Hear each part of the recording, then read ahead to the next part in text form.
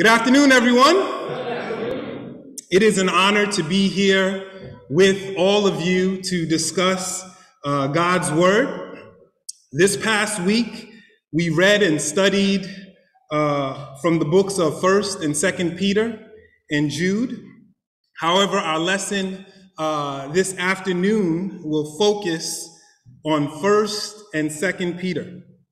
And the title, as you can see, is behind me. It is, I am greater than my circumstances. Amen? Amen. If you believe that, say amen. Amen. If you don't, hopefully, after today, you will begin to see why you can say amen. I'd like to start with an opening question. That question is, how confident can we be that some kind of trouble or problem will show up each day of our lives? Right? If I were to ask, how many people would say about 90%, 95%, 100%, right? The hands would go up. And I'm talking about the kind of trouble or problems that we see, right? That impact us as well as others. It could be sickness or health to yourself or someone you love, job-related stress, job loss, strain in a relationship. All right, that's not just for married people, but single people. Anybody who's alive has relationships with your parents, with your friends, with your co-workers, the people in the community you live in. Those things can be impacted. Then there are those things, the incidental, episodic occurrences, car malfunction, car accident, and lastly, news about death, right? Those are the realities of things that each day we wake up can potentially visit us. And the reality is that 99.9% of the time, really 100% of the time, right around the corner, something is waiting for you. How comforting. You know what? Jesus said that, in this world you will have trouble or tribulation. But he also said, take heart. I have overcome the world. And there are implications and benefits for you and I. Now, several years later, after Jesus said this, Peter would then write the Christians in Asia Minor who were confused and discouraged by things that were happening to them. And he would say in 1 Peter 4, verses 12 through 13, he says, Beloved, do not be surprised at the fiery trial when it comes upon you to test you, as though something strange were happening to you.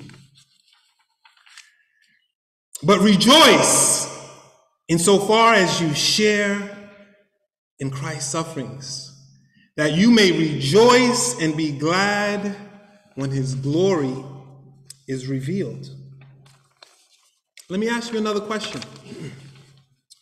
Are you surprised by the trials you have today? If I'm honest, sometimes, yes. Do you find it strange when you are experiencing your trials? I want you to think about that. Or have you accepted it is a common truth to this life here on earth that, I will have trouble. I will have tribulation. That word Tribulation means internal pressure. We've been talking about it in our mentorship groups. Feeling hemmed in, confined with no options, oppressively afflicted. Have I accepted the reality that I can experience that while I'm here on earth? If you're honest with yourself, if you believe in God's word, you'll say, you know what? Yeah, I can experience that. And when we learn about the realities of our trials, right? They don't make us do a happy dance, right? We don't respond the way we would when our team wins, like, yes, let's go! We don't respond that way. We get quiet. Maybe we say, man, is this a dream? Let me wake up, let me see. Oh, yes, it's real. It's here. It's for real.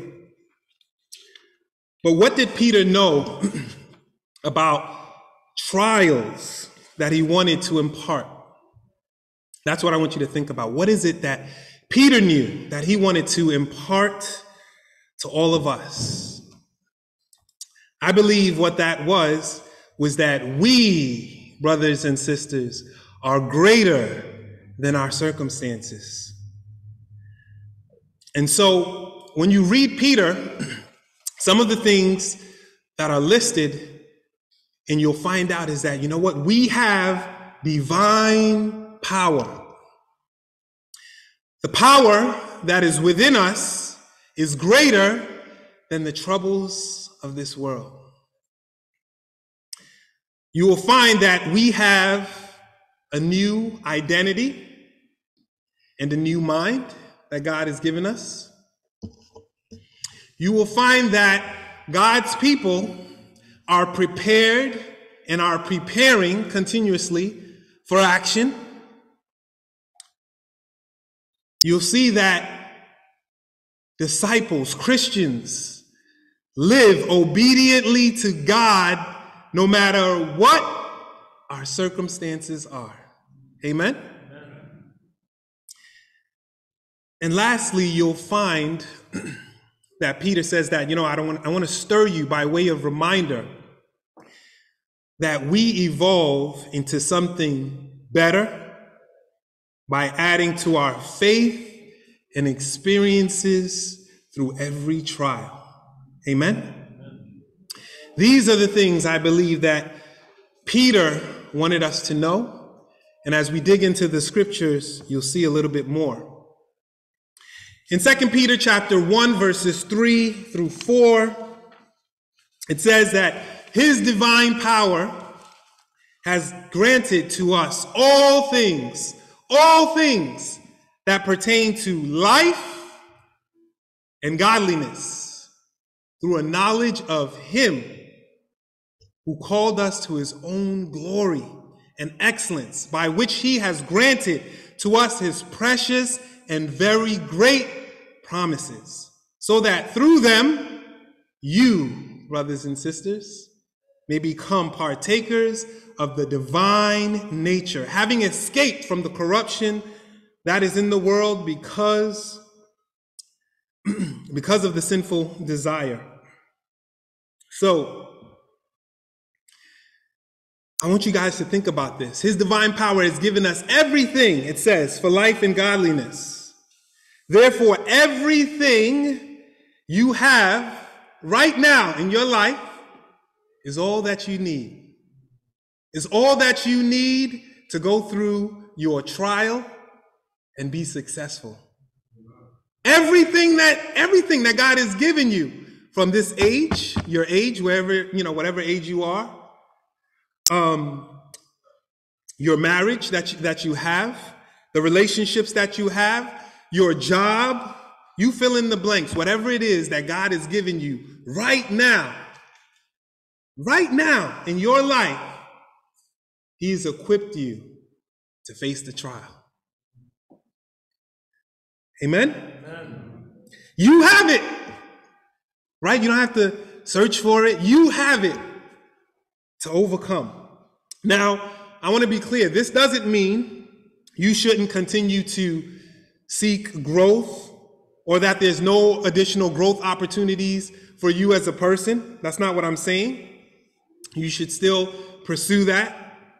But what I'm saying is that you have everything that you need, and what you will learn is that your trials introduce you to yourself. Did you hear that? Your trials introduce you to yourself. It introduces every man to himself. You learn things about how much faith do I have? How much do I need to grow? What things do I need to grow in? How strong is my mindset? Trials will introduce you to yourself. But remember, you have all that you need. As partakers of this divine nature, it is important that you are fully aware of your superpowers. Did you hear what I said? Be fully aware of your superpowers. When we become aware of our superpowers, we feel like, guess what? I'm ready for whatever comes my way. Whatever comes my way. Which brings me to point number 2. The power that is within us is greater than the power that is in the world. In 1 John 4, verse 4, it says, "Little children, you are from God and have overcome them. For he who is in you is greater than he who is in the world." Amen? Therefore, brothers and sisters, we are more powerful than we think. We are far more capable of doing more for Jesus than we think. We are more resourceful and creative than we give ourselves credit for. But what's the problem? Many of us walk around not recognizing how powerful we are. We say things like, "Oh, I could never do that. Can God really change my situation? Will I ever overcome that?" Let's stop talking like victims, because we are victors. We're winners. Amen? Doesn't Ephesians 3, verse 20 say, "Now to him who is able to do immeasurably, exceedingly, abundantly, more than we could ever ask, think, or imagine"? Is God a liar? That is the power that you have access to. The scripture says in James 5:16 that the prayers of the righteous are powerful and effective. They are powerful and effective. So why is it that we are not lifting up everything? Every opportunity you should get, you should be like, "Lord, lift it up. Lift it up." You know what? We start to recognize that all things are possible with God. Therefore, guess what? All things are possible for who? For who? For us. For me. You should become borderline annoying with this power that you have. Right? You should become borderline annoying, right? Like Superman is looking for the opportunity to jump into the booth. Right? When Spider-Man learns of his powers, he's like, "Choo, choo, choo, yeah."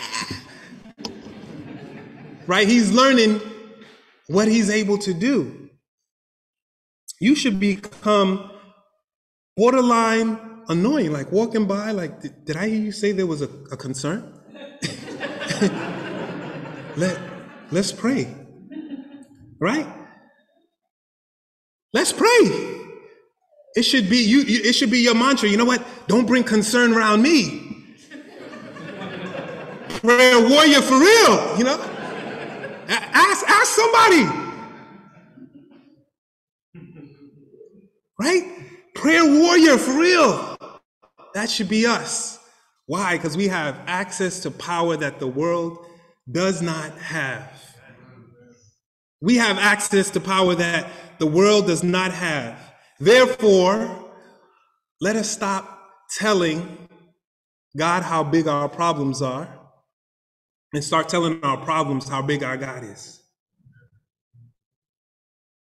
Right? And you know what? You might feel a little crazy at first when you do this, but I encourage you to practice this. Do this at home.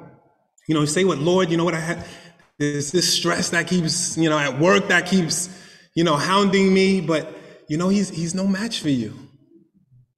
Fear is no match for my God. So why am I afraid? Why should I be afraid? God is bigger than my problems.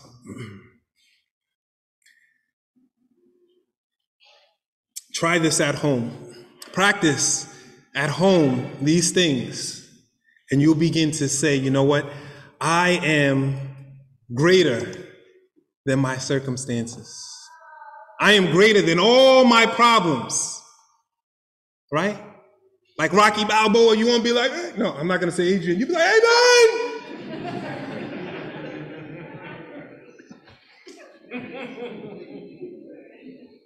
Life's problems and trials. Oh man, you know what? Something is wrong with my health. My God is bigger. My financial situation, oh man, I'm broke. No, you're not broke, you're blessed. So I'm saying, oh man, that relationship, you know what? There's hope. So long as there's breath in the person's lungs, so long as there's breath in your lungs, there is hope. Your traumatic experiences, right? Maybe you were neglected by your father or mother as a child. Maybe you were abused. Guess what? God is greater than your circumstance. You have a father who says, never will I forsake you. Never will I leave you. I'm right here. Okay, you've experienced some past failures. Now you walk around saying, oh, I'm a loser. I'm no good. Nope. You're blessed. You've experienced job loss. I've experienced it. In fact, a few times.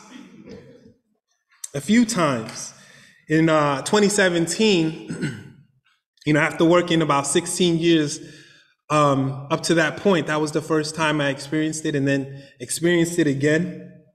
And it was such a humbling experience as a man.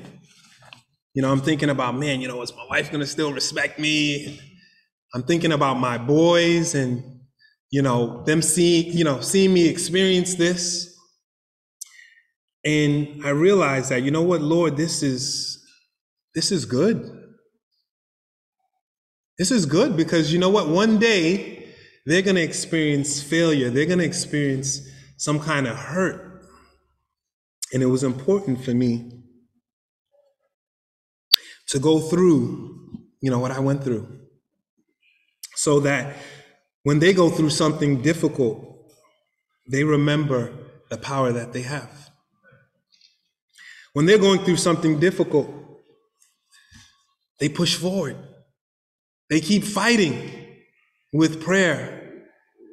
They keep fighting with being open, making themselves vulnerable to the people of God, saying, help me. Because the reality is that nobody is exempt. I have my trial and you have yours. In Proverbs 24, verse 16, it says that, for though the righteous fall 7 times, they rise again. Amen. Psalm 37, verse 23 through 4, it says, the Lord makes firm the steps of the one who delights in him. Though he may stumble, he will not fall, for the Lord upholds him by his hand. So how do I live greater than my circumstances? It is important, yes, to know the power that I have, but also to know my identity. Know my identity and make sure that my mind aligns to my identity. right? In 1 Peter chapter 2, verses 9, many of us know the scripture. It says, "But you are a chosen race, a royal priesthood, a holy nation, a people for his own possession, that you proclaim the excellencies of him who called you out of darkness into his marvelous light." God wants you to know your identity. And so I want to ask you, do you think like royalty, or do you think like a peasant? Which one? Do you think like, wow, you know what? I serve this great and powerful God who has great things in store for me. Or do I think, oh no, you know, not for me. It's not for me. When you attend a fellowship at a brother or a sister's home, do you expect to eat out of a trash can? Do you expect to be like, oh man, look what we got for you? Oh, you know, open this up. I'm sorry for those on video. Let me stay here, moving all over the place. But you don't expect to eat out of trash cans. So why would you think that God isn't doing a beautifying work in your life through your trial? Why do you think that God would just, want to give you something disgusting when he's creating something beautiful? Something beautiful. In 1 Peter chapter 1, verse 6 through 7, it says, "In all this you greatly rejoice, though now for a little while you may have had to suffer all kinds of trials. These have come so that you, brothers and sisters, the proven genuineness of your faith, which is of greater worth than gold, which perishes, gold perishes, which is refined by fire, but your faith won't perish. It says it may result in praise, glory, and honor when Jesus Christ is revealed." We learn that about ourselves, and we'll also see that on the last day. God is doing something amazing. I know our brother Steve gave us a great lesson around this one verse in 1 Peter chapter 1, verses 3 through 5, about what God has in store for us, that we are born again to a living hope. We have an inheritance that is imperishable, it's undefiled, it's unfading, it's kept in heaven for you. It's kept in heaven for you, who by God's power are being guarded through faith for salvation, ready to be revealed on the last day. And so for the Christian, when we're going through the trial, when we're going through the fire, when we're going through the storm, there's two outcomes. We win or we learn. We don't lose. Amen? Amen. We win or we learn. I believe it's in Isaiah. It speaks about, look, when you're going through the fire, your feet will not be what? They won't be burned. When you're going through the flood waters, it will not overwhelm you.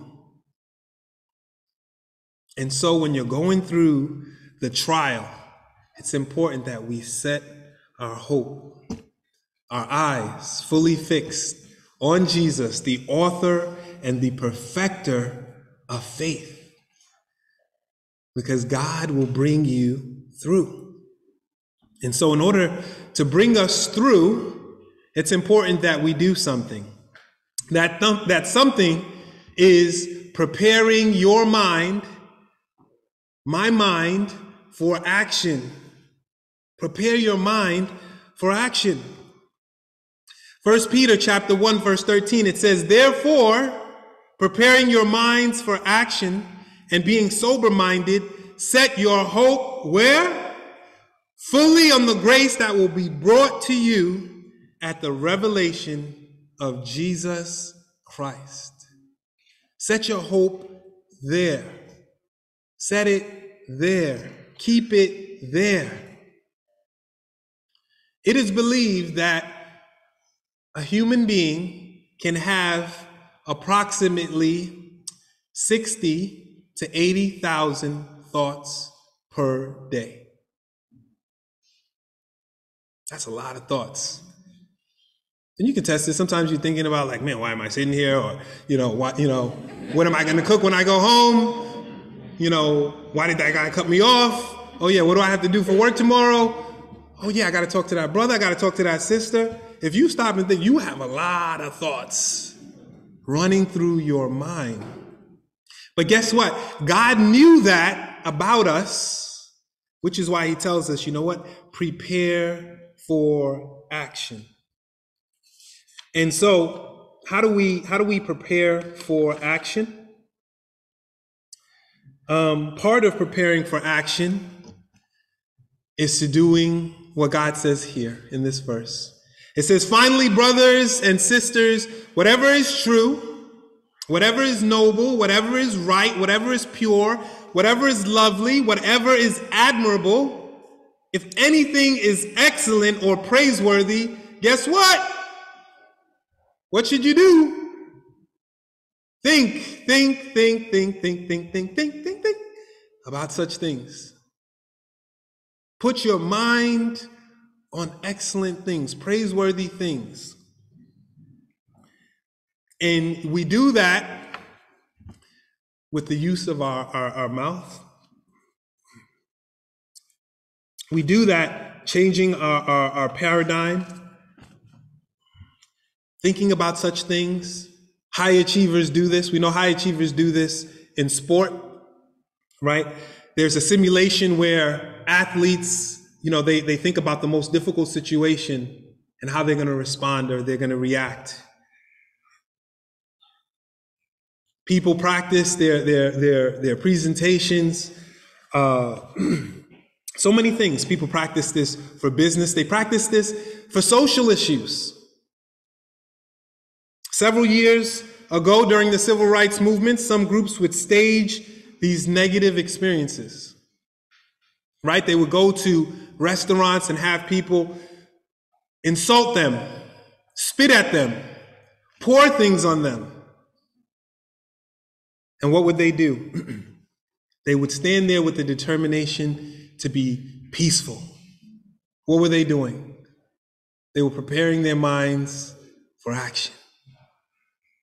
What about you?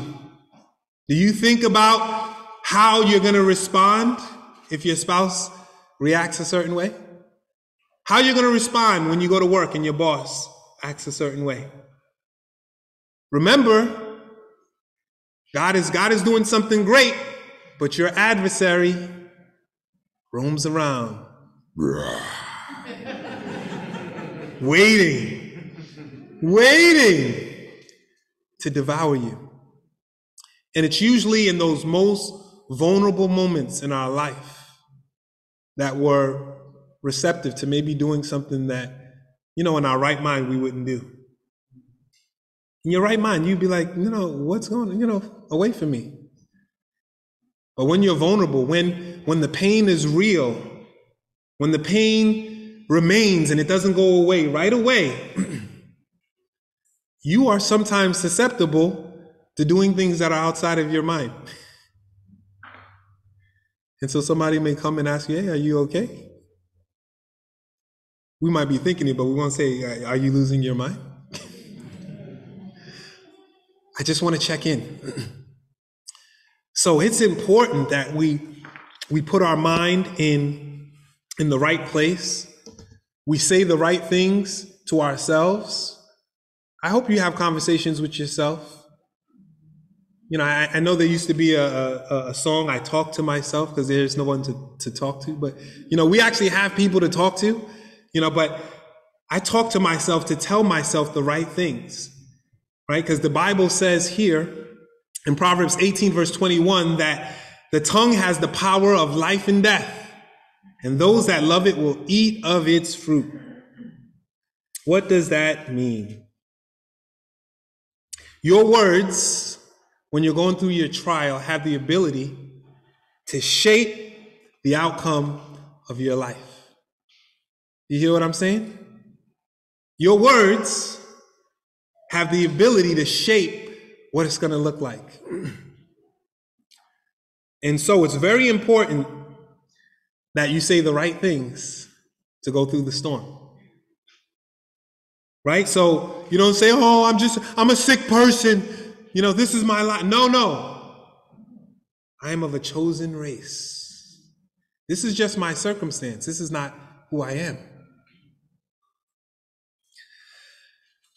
Oh, my finances, you don't understand, oh, I'm a failure. No.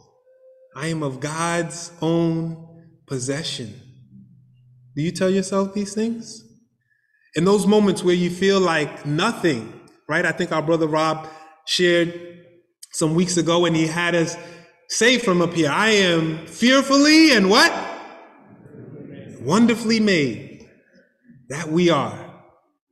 So don't ever take for granted your uniqueness, because every individual in this room has something to offer. And I thank God that we're not all the same. Wouldn't it be boring if we all had the same struggles? What would we pray for? Be like, oh, yeah, I know. Right? And so I appreciated Pedro's lesson when he was highlighting that God has made us all so unique, also diverse, with different trials.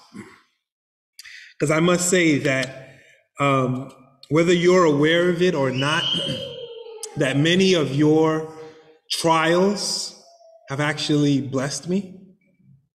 And I know it's blessed other people as well.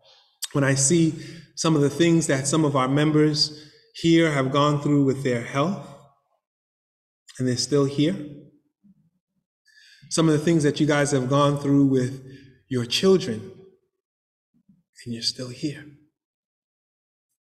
Some of the things that you guys have gone through in your marriages, yet you haven't given up on them.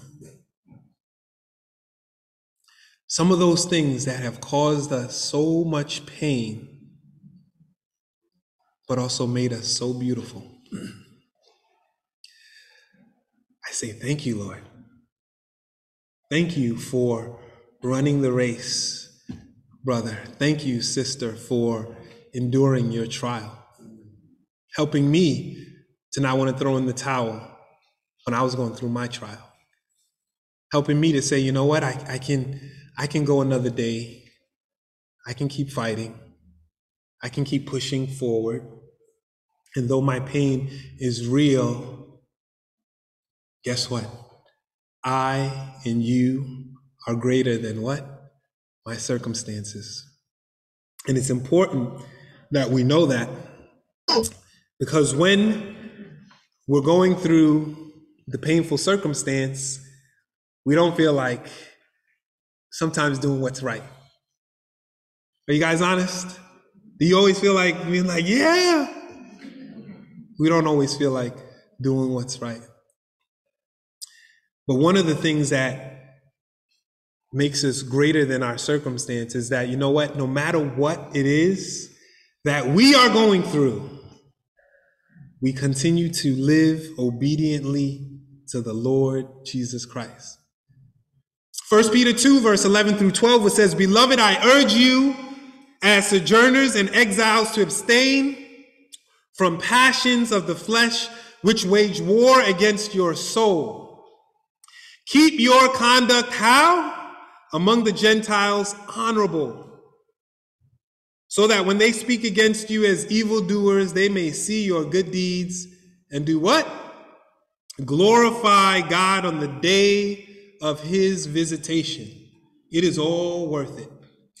You may not have the reward right now, but it is all worth it to keep pushing, to keep doing what is right, to keep loving in a difficult marriage, to keep bearing with your children, to keep bearing with a difficult boss, a difficult parent, a difficult child.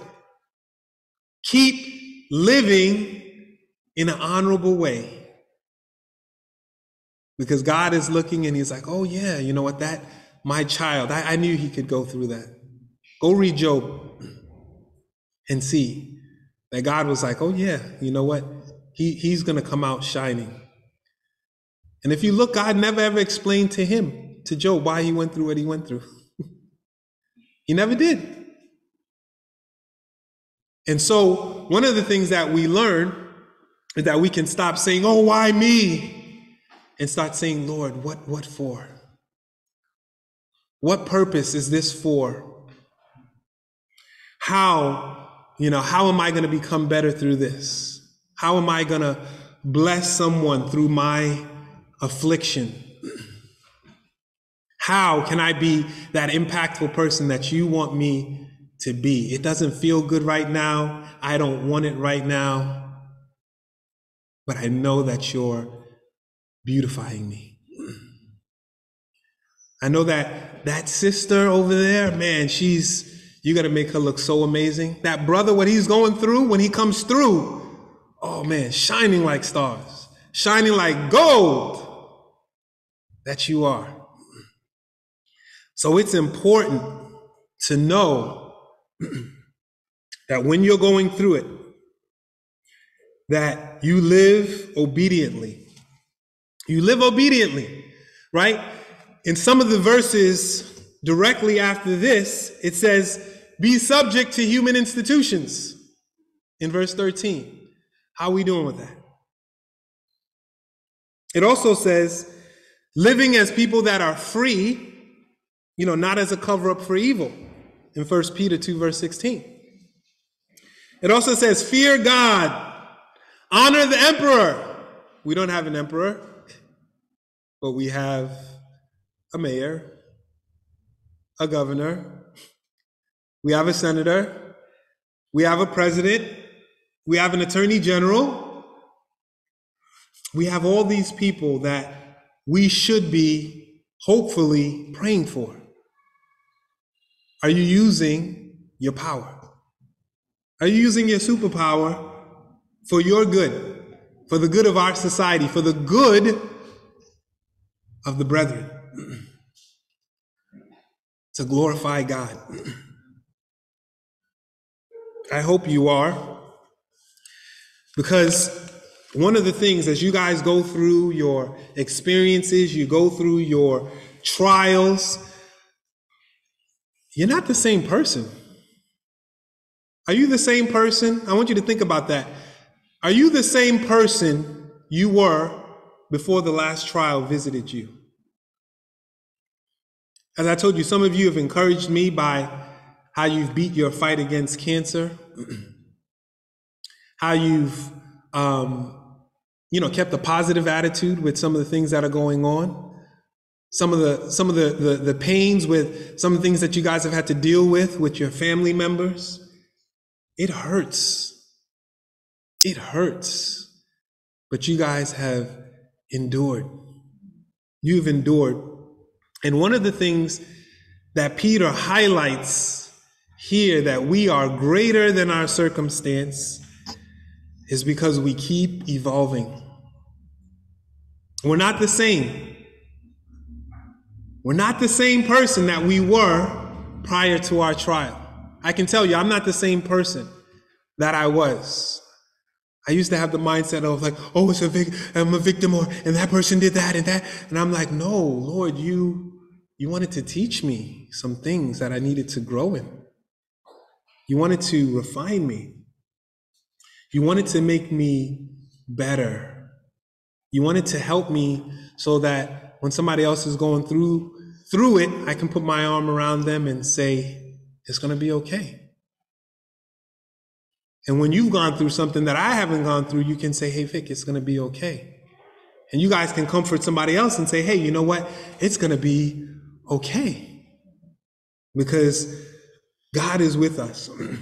And so in 2 Peter chapter 1, verse 5, where he says, you know what? Yes, his divine power has given us everything we need for life and godliness earlier. Now, later in the verse, he says, for this very reason, make every effort to supplement to your faith with virtue.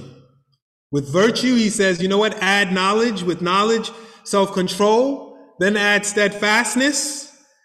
Then add godliness. After godliness, he says, brotherly affection. And with brotherly affection, love.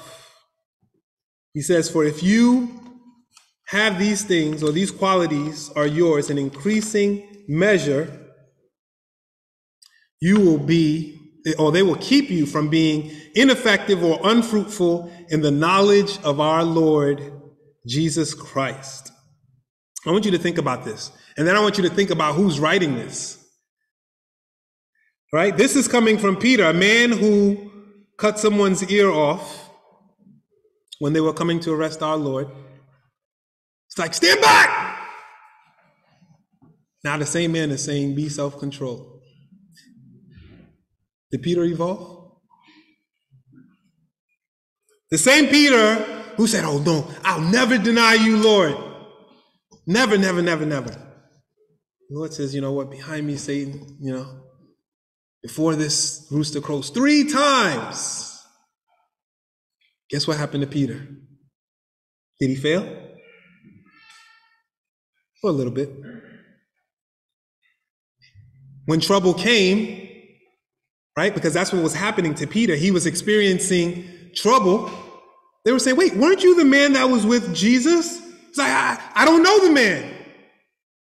Then someone else comes and like, wait, weren't you one of his disciples? Oh yeah, I think I saw you with him. He's like, I told you I don't know the man. Then he starts to swear and bring down curses on himself. But then the same Peter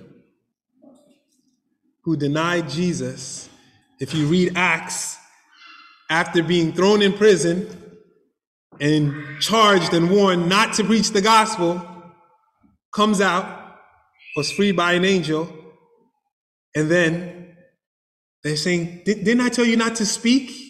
And the same Peter says, what? Is it better to obey who?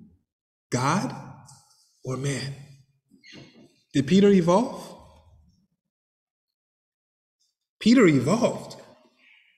The same Peter who had issues with some of the uncircumcised brothers that Paul had to rebuke him is now encouraging you to practice brotherly affection. Did he evolve? And so if Peter evolved, the question becomes, what about you and I? You and I. Are we the same person? Or do we too change to be more and more like Jesus? Hopefully we change. And when we go through our trial, we see that, you know what, I'm not the same person. I'm not the same person. I am something different. I'm a better version of myself.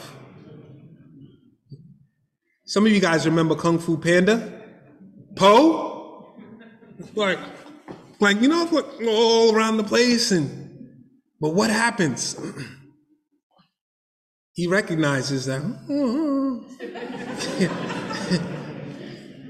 We're like, wow, don't mess with Po. Like this little. Same thing. If we look at some of what God has created in nature, this caterpillar goes through some painful things. Doesn't look very attractive at first, but then it becomes this beautiful, beautiful butterfly. It goes through an amazing transformation. And so, I ask you one of my closing questions. Has the knowledge of Christ made you more fruitful and effective? Have your experiences made you more fruitful and effective by adding to all those things that were spoken about in the scripture. Because that's what should be happening for all of us. We should be evolving and transforming into the amazing and beautiful person that God made you to be. If you haven't heard it, let me tell you, you're amazing. And the reason why I'm confident I can say that is because my God is amazing.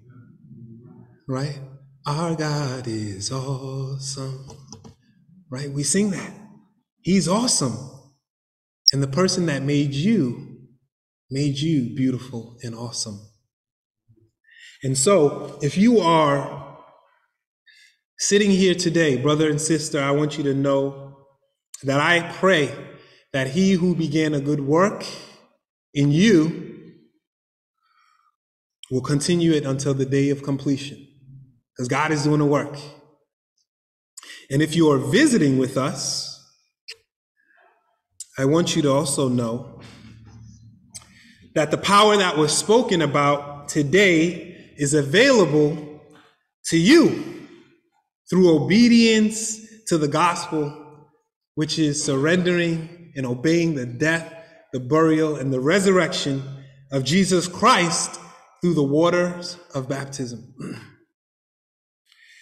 I pray, again, if you're visiting with us, that you would actually stick around or ask the person who invited you out to learn more about personal Bible studies and to access this power, because the power is available to you. God loves you so very much. He cares about you so very much. And he wants us to know that, you know what? I am greater. Can we say that? I am greater than my circumstance. You are. So hold your head up high. Be confident, because the spirit that God gives is not one of timidity, but one of what? Oh man, one of what? Power. Power. God has given us power to live amazing lives and to let people know that there is hope in the midst of so much chaos and craziness going on. And it's a crazy time right now in our society, but there is hope. Not only for us, there's hope for you. That God, if you give him an opportunity, will do something amazing in your life.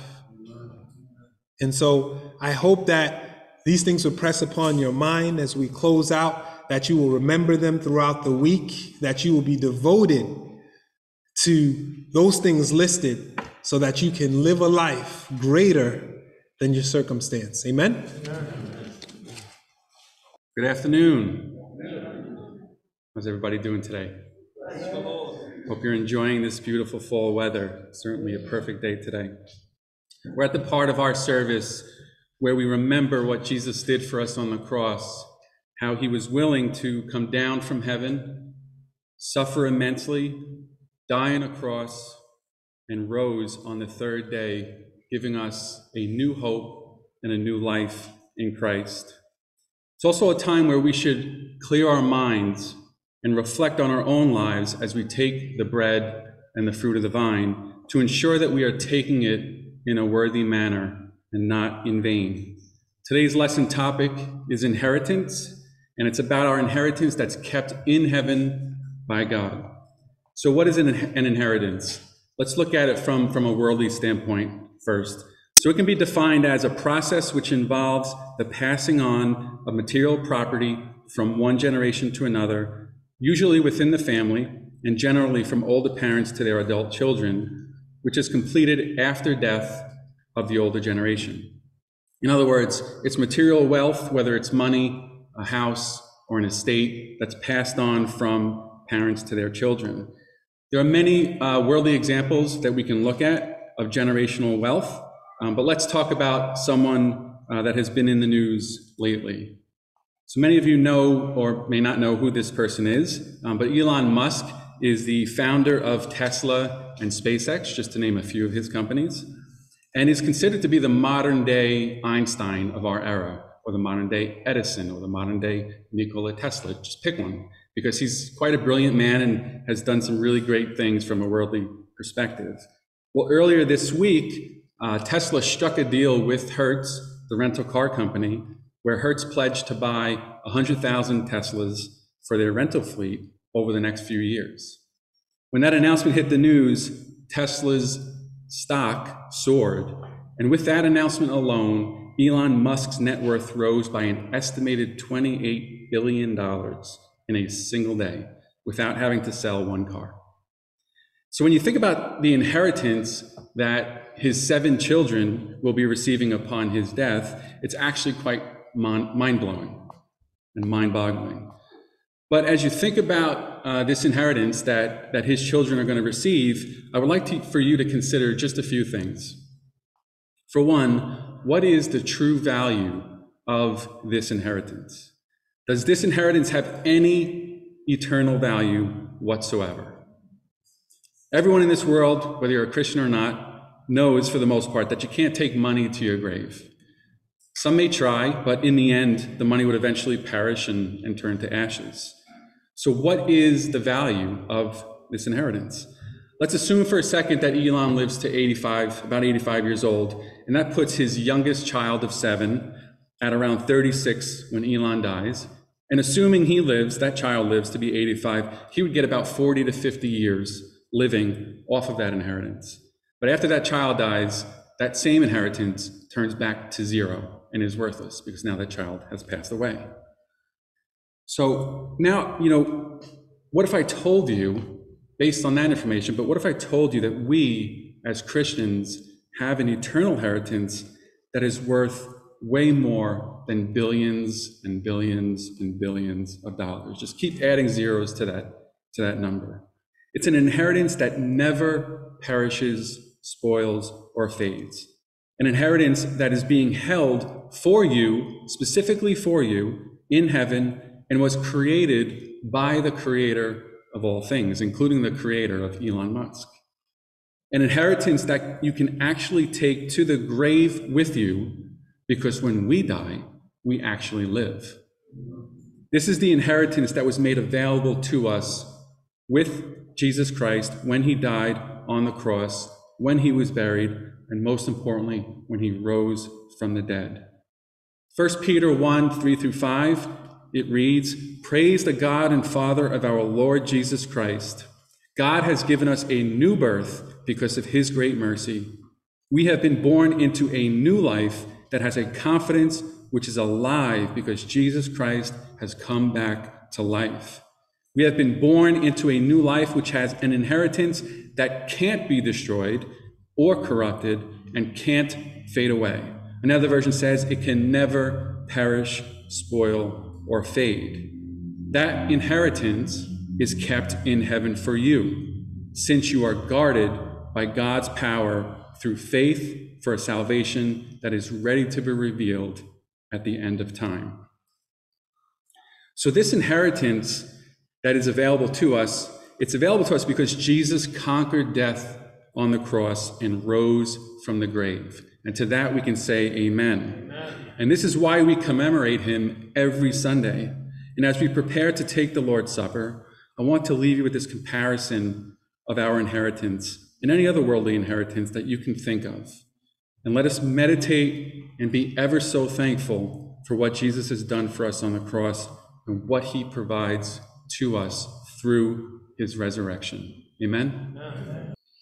It is in giving that we receive. It is in parting that we are parted.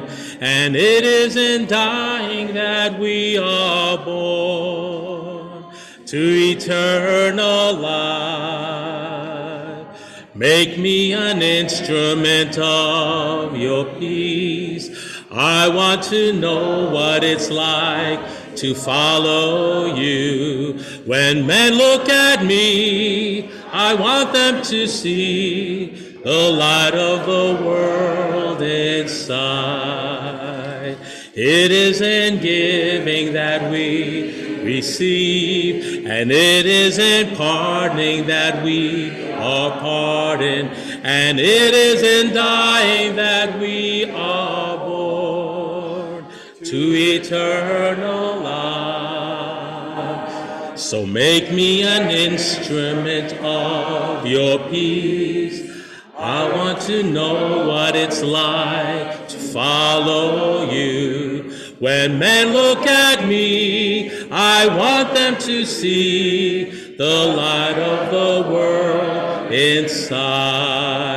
When men look at me, I want them to see the light of the world inside. That's the goal of every Christian, that Jesus shines through. Amen.